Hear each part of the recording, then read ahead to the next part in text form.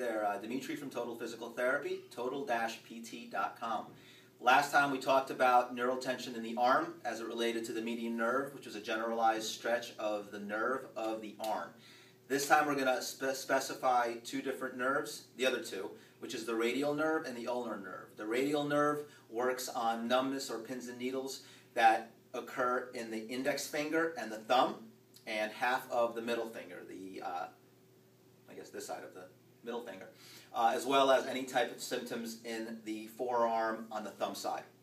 The ulnar nerve is basically the funny bone effect. So anytime you have a funny bone feeling in the pinky and the ring finger and the inside of or the outside of the middle finger, that's the ulnar nerve. We're going to talk about that second. So for the radial nerve, the same exact stacking principles as the last video, and what I mean by stacking is you want to create tension on the brachial plexus, which is the bundle of nerves that comes out of the neck and into the arm, and you want to stack the movement so you increase tension proximally to distal until you have the symptoms being generated, which would be a pulling effect, pins and needles, numbness, or obviously pain.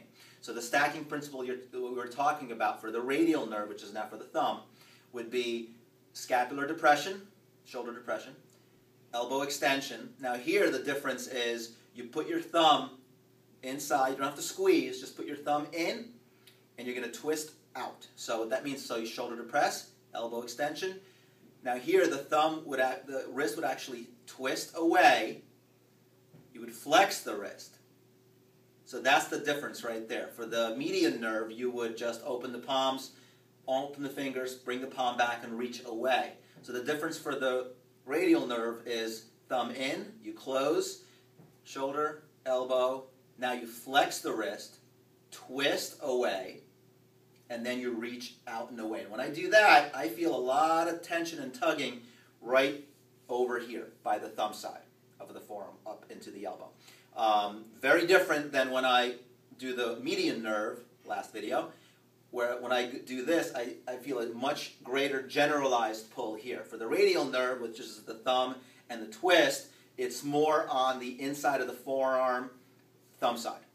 Okay, so that's the change. So you twist, flex, and turn away with the thumb in. Very important to make sure that you keep the shoulder down. For the ulnar nerve, you're making glasses. So if you've ever been a kid and you've done this little move, okay, it's the same exact thing. Believe it or not, this actually tackles the ulnar nerve, which is obviously from the inside of the elbow into these two fingers.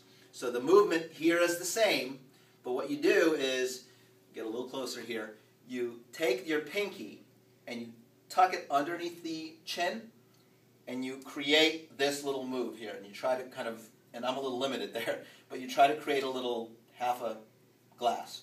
And that tension that's placed on the pinky and the forearm will activate that stretch. So almost everyone, if they do it the right way, will definitely get some funny bone tension in that region.